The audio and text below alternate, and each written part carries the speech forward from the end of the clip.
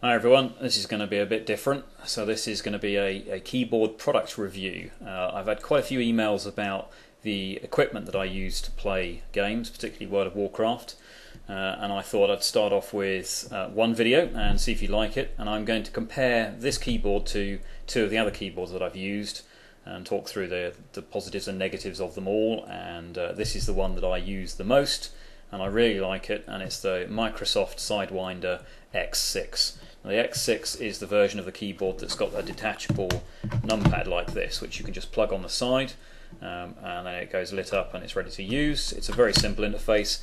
If you are a left-handed user, you can put it over on this side and you can use the keyboard like that.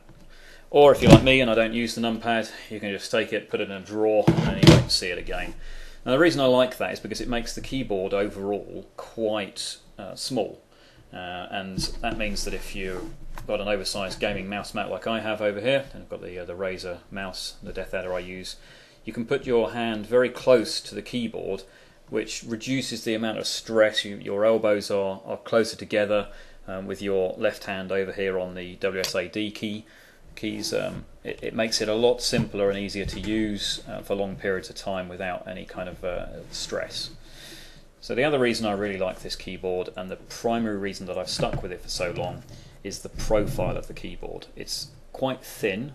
The angle of the wrist rest is very shallow, so you don't get any stress on your wrists when you're playing for long periods of time, which is really very nice.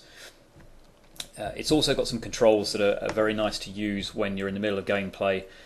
So say for example you're on Skype and somebody comes into Skype that's really loud. It's got a very fast global mute, and you can also dial them down really quickly with a spin dial you've got here, which is really nice. The backlight you can adjust easily like this, up and down or off, so depending on how bright the light is in the room, you can adjust this so that it's comfortable.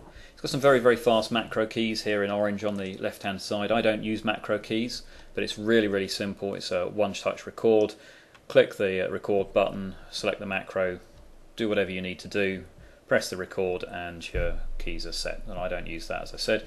Media controls up here for stop and play, very nice. But overall, as I said, as a keyboard, it's really the profile that I like. I also like the weight of the keyboard. It's very sturdy. It doesn't have raised feet. It's got just simple rubberized feet, which I prefer. If you want to raise the back of the keyboard up, you're not going to be able to do that. So if you want a very sloping keyboard, this isn't the one for you. But it's the one I like the most.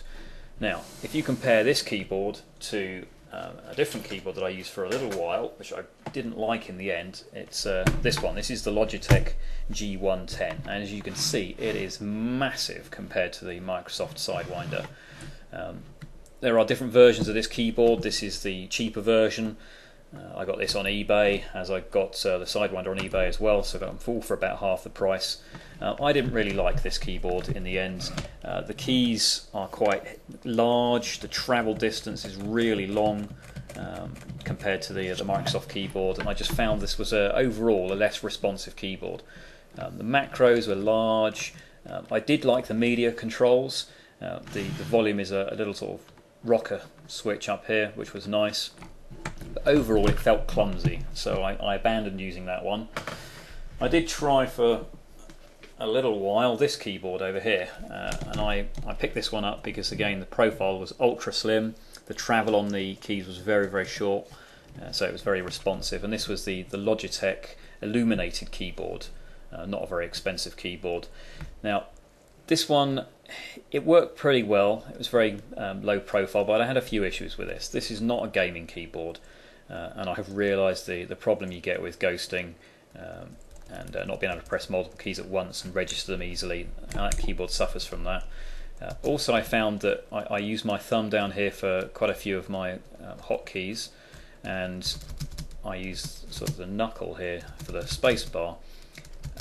I found that it started to stick, much to my amazement, on this side. So I'd press it and it wouldn't release properly, which would muck up the usage of the keyboard.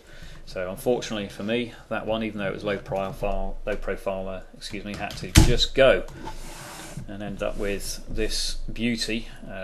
Picked it up on eBay, looked for bargains, got it for about half the price it is in the shops. Brilliant keyboards. I thoroughly recommend it for gaming. I hope you enjoyed the review. If you're looking for reviews of other peripherals that I use, my headsets, I've got quite a nice setup with redirected sound through different components that I use, and let me know and I'll do another review. Cheers guys, bye.